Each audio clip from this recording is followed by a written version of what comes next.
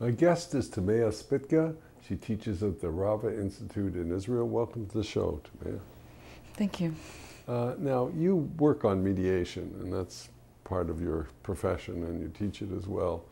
The peace process is clearly a problem of mediation. If you were assessing the situation now, generally, what would you say it's like, the peace process? Is there any prospect? None? Well, I mean, there's an overwhelming pessimism out there, of course. On both sides. Yes, and I mean, particularly in Israel. I think that there is an opportunity now. What would you say the factors are that give you an opportunity? Well, for one thing, the United States isn't engaged, and that hadn't happened to such an extent in the Bush administration. I mean, I think Americans, the Obama administration is very much engaged, and George Mitchell has started at least the proxy talks. So that's the beginning of something as well. I mean, I think for a process to succeed, it's unlikely to happen within any kind of negotiation. There's been too many years of hostility. The narratives are too far apart for the two sides to sit down together to try and resolve the conflict. So you really need a third party to try to help the process. But third parties play different roles. I mean, they're adjudicators, mediators, enforcers. Yes. What role do you see the Americans playing? Well, I would like to see the Americans play a more positive role than they have in a past. During the Camp David, the Americans, I think, played, in terms of, if you look at any mediation textbooks and any sort of rules of mediation, and then you compare it to what happened in Camp David, it was probably one of the worst processes designed. Why would you say it was one of the worst? I don't have that sense at all. Well, for one thing, I mean, there's certain rules in mediation. One is that at the very least, the mediator should be in charge of the process. And what happened in Camp David was the Americans essentially, because of their confidence in Barak, and that confidence may have been a well-placed confidence, they really let go of the process. I don't see why you say that, because in my analysis, that isn't what went wrong. What went wrong is there's a change of mind at the last minute by Arafat. Yeah, and that's So, I think, the general impression well, out it's there. not just an impression, it's based on empirical research. Well, I mean, because he had agreed to the deal, he had agreed to the refugee return, and then changed his mind. Yeah, I mean, I think the blame was placed on Arafat, certainly. But I think if you look at the writings of the people who were there at Camp David, including Dennis Ross, Yeah, right. and even if you look at his book, and he essentially puts the blame on Arafat, as did the Clinton administration, you can still see references to what actually happened there, which was that Barak came in and said, well, after 5 days of negotiations, I mean, first few days we'll do nothing. For example, that was like one example, and the Clinton administration went, okay, they give in to Barak's demands, or there was certain proposals that Barak had made. For example, he didn't want anything written down, or he wanted to see everything before it was presented to Arafat. So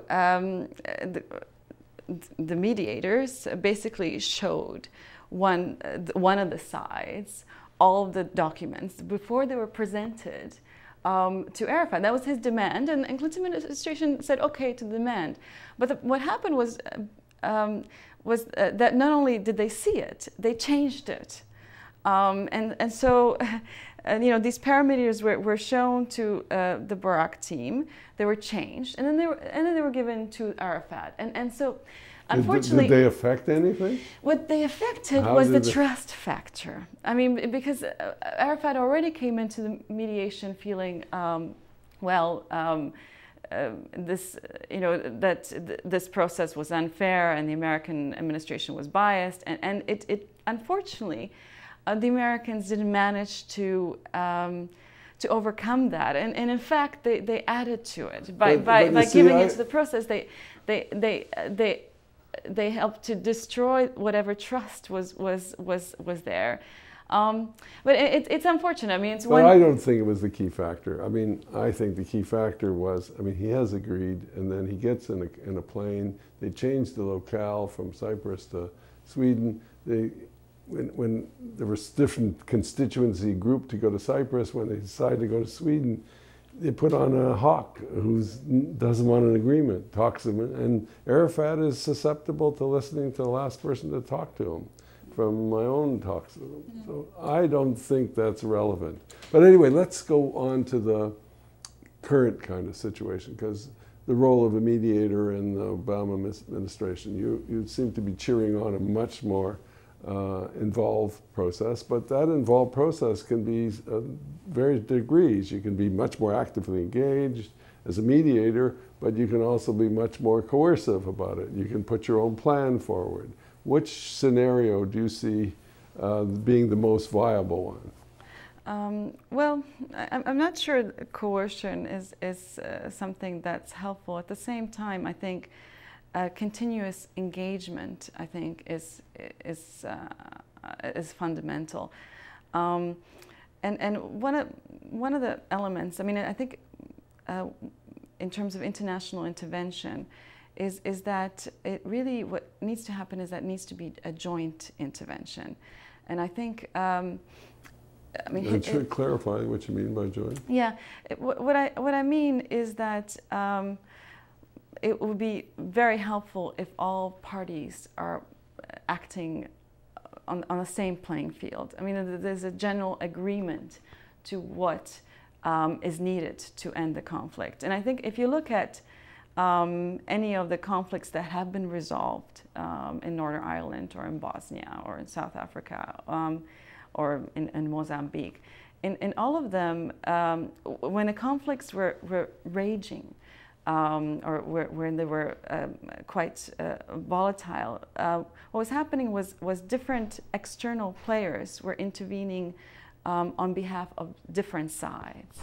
And then what made the switch, for example, in Northern Ireland, was when England and Ireland started to act on the behalf more neutrally and more jointly.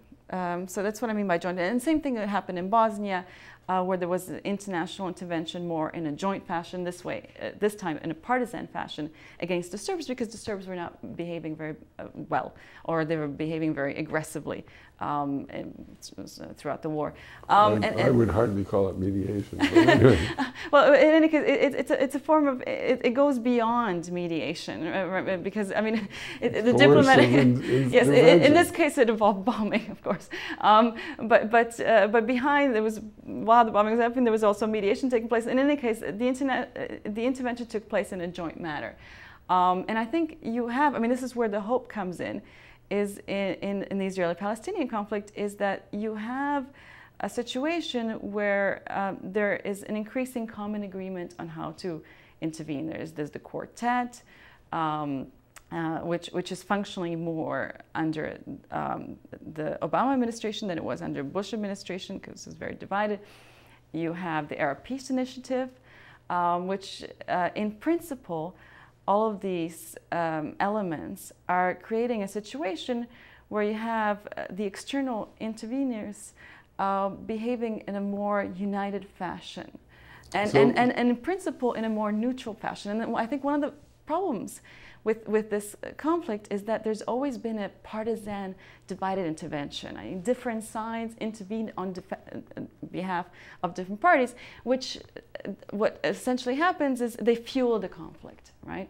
When you have Arabs, some members of the Arab League arming the militants, obviously they're adding fuel.